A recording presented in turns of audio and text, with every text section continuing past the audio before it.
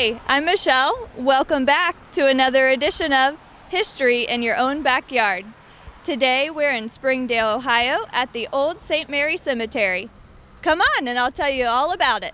In 1801, the Springdale Presbyterian Church acquired 2.5 acres of property along State Route 4 at the south end of the city of Springdale to construct a church and cemetery.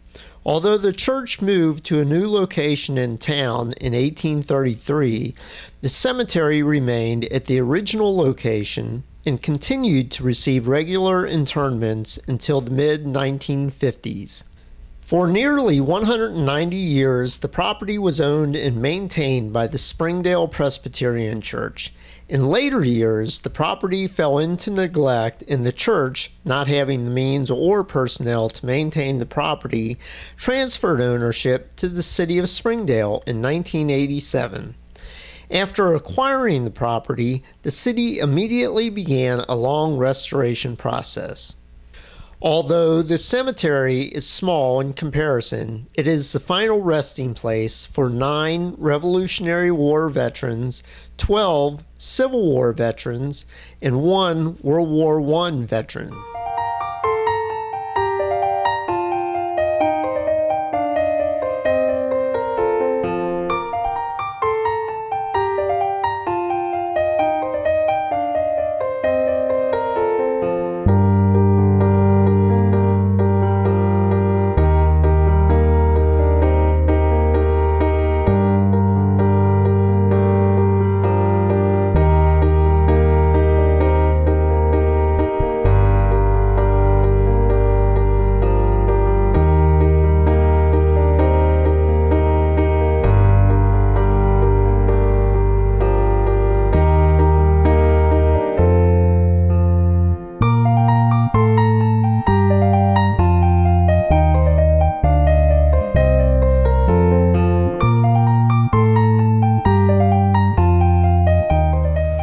Thanks for watching another edition of History in Your Own Backyard.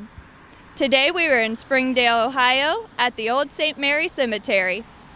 Remember, travel slowly and stop often.